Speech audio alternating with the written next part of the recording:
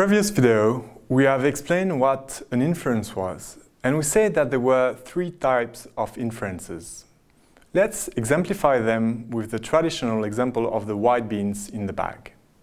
In the case of the deduction, the conclusion necessarily derives from the premise, and I insist on the word necessarily. We start with the rule as the first premise. For example, all the white beans in this bag are white. Then the case, which corresponds to the second premise. The beans are from this bag.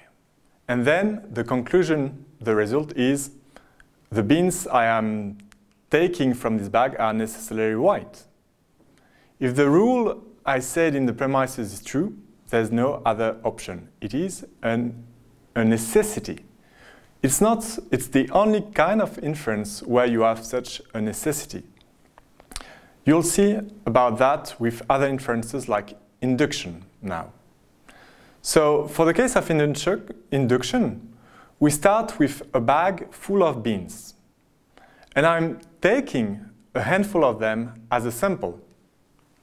So we start with a case. The beans are from this bag. And we have then the result. All the beans I took are white. So these are the two premises. And now we go to the conclusion. That is the general rule. Because remember, an induction is a form of generalization, in this case, based on a sample. And in this case, the general rule is all the beans from this bag are probably white. And I insist here on the word probably. Because unless you check all the beans one by one, you cannot exclude that at least one of the beans isn't white. Do you see the difference with deduction, where there was a necessity, and induction here, which is a generalization, and there is a probably in the conclusion? It is also the case of the last inference we will talk about, abduction, the formulation of an hypothesis. So in the case of abduction, you start with the result. The beans I found, for instance on the floor, are white. The second premise here is a rule. All the beans from this bag are white. And the conclusion of the argument is an hypothesis, because remember, abduction is about formulating an hypothesis.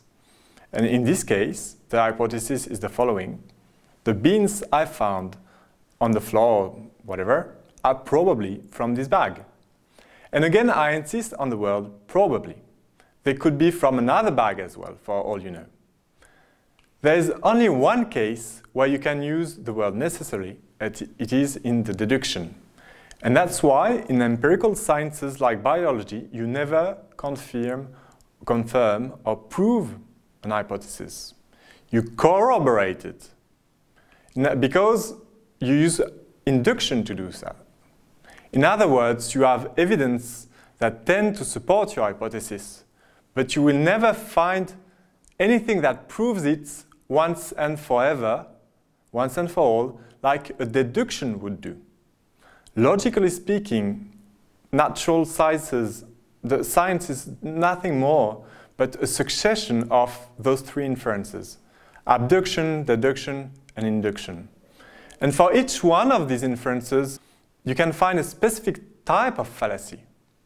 For instance, affirming the consequent is a formal fallacy associated to deductive reasoning. On the other hand, hasty generalization is an issue of inductive reasoning. And finally, ad hoc hypotheses, or other words, far-fetched hypotheses, are a problem of abductive reasoning. These concepts may seem a bit complicated, but you'll see they are of great help when you try to categorize fallacies. And trust me, having a good typology in mind sure helps you to navigate into the sea of fallacious reasoning that extends way beyond the horizon.